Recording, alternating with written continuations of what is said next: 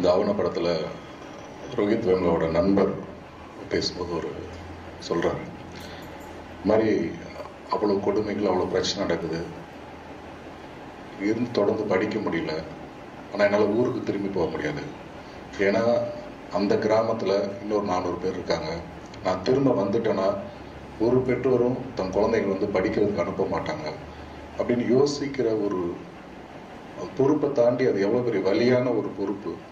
அந்த பொறுப்பு இங்கே யார்கிட்டையுமே இல்லை. அதுதான் பிரச்சனை.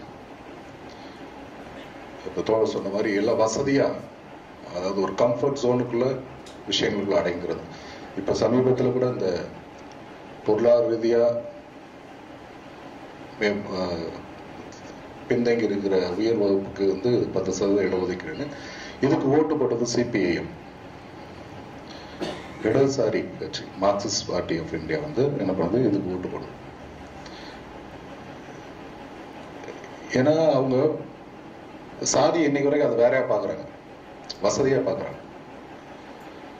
இப்ப யாரெல்லாம் செய்ய வேண்டியது இருக்குல்ல, இவங்க அவங்க தொடர்ந்து எடுத்து போராடலாம், கேள்வி கேட்கலாம், ஒரு கமிஷன் அமைக்க சொல்லலாம், என்னென்ன மாதிரி விஷயங்கள பேச வைக்கலாம், அவ்வளவு அழுத்தம் கொடுத்துருக்கலாம். ஆனா அதை போட்டுட்டு அதுக்கு ஒரு விரிவாக ஒரு கட்டுரை எழுதுறாங்க.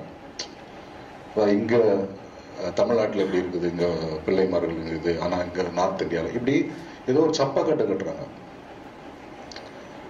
ஏன்னா அதுல கூட இந்த ஆவண படத்தை கூட முதல்ல வருது. இந்த எஸ்எஃப்ஐல ரோஹித் வேமுலா இருக்கும்போது அவரோட பல கேள்விகளுக்கு வந்து அங்க பதில் இல்லை, அவரோட வீரியம் அங்க தடுக்கப்படுது. ஏன்னா அதுக்கு மேல கட்சிங்கிற ஒரு நிறுவனமா நின்று ஒன்று வேலை பார்க்குது. அப்ப இங்க உணர்வு முக்கியம் இல்லை, உரிமை முக்கியம் இல்லை, நிறுவனம், அந்த நிறுவனத்துக்கு அது கிட்டத்தட்ட மதம் தான். அது எந்த அமைப்பா இருக்கட்டும், இடதுசாரி அமைப்பா இருக்கட்டும், இல்லை அம்பேத்கர் பேர்ல இயங்குற சில அமைப்புகளாக கூட இருக்கட்டும், எதுவாக இருக்கட்டும். ஆனா இங்க உண்மையா அதுக்குள்ள வேலை செய்யும். ஏன்னா நம்ம வந்து வெறும் இந்துத்துவம், பிராமணம் அது மட்டுமே வச்சு பார்த்துட முடியாது. இதுக்குள்ள நம்ம முக்கியமா காலனி ஆதிக்கம், அந்த காலனியோட டாக்குமெண்டேஷன், எப்படி நிலவுடைமை மாறுச்சு, எப்படி வந்துச்சு, இதெல்லாம் சேர்த்து யோசிக்க வேண்டியதா இருக்கு. நம்ம வெறும் பிராமணிக்கல் அதோட நின்று வேணாம். நம்ம இங்க ஆவண ரீதியா, இல்ல அதிகார ரீதியா, இல்ல எழுத்துப்பூர்வமா, பட்டா அப்படிங்கிற ஒரு விஷயம்லாம் வருது.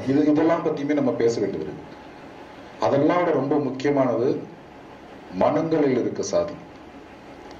என்ன வேணா பேசலாம், நம்மளோட மனங்கள்ல இருக்குல்ல சாதி, அதை ஃபர்ஸ்ட் நம்ம யோசிக்கணும். அதுக்குள்ள இருந்து நம்ம விடுபட முயற்சி செய்யணும். முதல்ல அதை கேள்விக்கணும். நம்மளோட மனத்துல சாதி என்னவா இருக்குது, புகுத்தப்பட்டது எல்லாமே, அது என்னவா இருக்குது, என்னவா இயங்குது. நம்ம எவ்வளவுதான் முற்போக்கு பேசினாலும் சரி, இல்லை எவ்வளவுதான் வந்து சகிப்புத்தன்மையோட பேசினாலும் சரி, மனங்களுக்குள்ள சாதி எப்படி உள்ள வேலை செஞ்சுக்கிட்டு இருக்கு, அது எப்பப்பெல்லாம் வெளிப்படுது அப்படிங்கறத ரொம்ப ஒரு என்ன சொல்ற ஒரு தவம் மாதிரி நம்மளை யோசிச்சு பார்க்கணும். முதல்ல அங்கிருந்து ஆரம்பிச்சு அது தொடர்ந்து அப்புறம் உரையாடல்களை ஆரம்பிக்கணும்ன்றது என்னோட எண்ணம். ஏன்னா ஒரு வெறுப்புணர்ச்சி இருக்கு. இப்போ இந்த நூலகத்துக்கு வரவங்களுக்கு கூட நான் ஒரு உளவியலா யோசிச்சு பார்க்குறேன். என்னதான் முற்போக்கு பேசினாலும் ஒரு சிலருக்குலாம், ஒரு சிலருக்கு வந்து என்னதான் சாதியை பத்தி பேசணும், இல்லை அது சாதி ஒழிப்புக்கு நாங்கள் வேலை செய்யணும்னு நினைச்சா கூட சில விஷயங்கள் மன ரீதியாக உறுத்தும். இந்த லைப்ரரிக்குள்ளே வந்தீங்கன்னா இந்த நீளம் தன்னை உறுத்தும். இதையே தனியாக அடையாளப்படுத்துறாங்க. ஏன்னா இது எல்லா புக்குமே இருக்கும். ஆனா உளவியலா அது ஒரு குறிப்பிட்ட ஒரு பார்க்க சொல்றது. நிறைய போராட்டங்கள்லாம் அதை நிறைய சந்திக்கிறேன். இப்ப கூட பொங்கல் நிகழ்ச்சி, இந்த பென்னி குக் பிறந்தநாள் விழாக்காக அந்த பொங்கல் பெண்ணு, இந்த பென்னி குக்கை பத்தி பேசுறாங்க, விவசாயத்தை பத்தி பேசுறாங்க, எல்லாம் பேசுறாங்க. ஆனா சாதின்ற இடத்துல ரொம்ப தெளிவா இருக்காங்க. ஸோ அந்த கிராம அமைப்பு, அதுக்கு முன்னால் உள்ள காலனி அதிகார அமைப்பு, அதுக்கு முன்னால் உள்ள இந்துத்துவ அமைப்பு, அதுக்கடுத்து நம்ம மனங்கள்ல இருக்க சாதி, இதெல்லாம் ஒன்னா ஒரு புள்ளியில ரொம்ப திறந்த ஒரு மனதோட பேசணும் முதல்ல.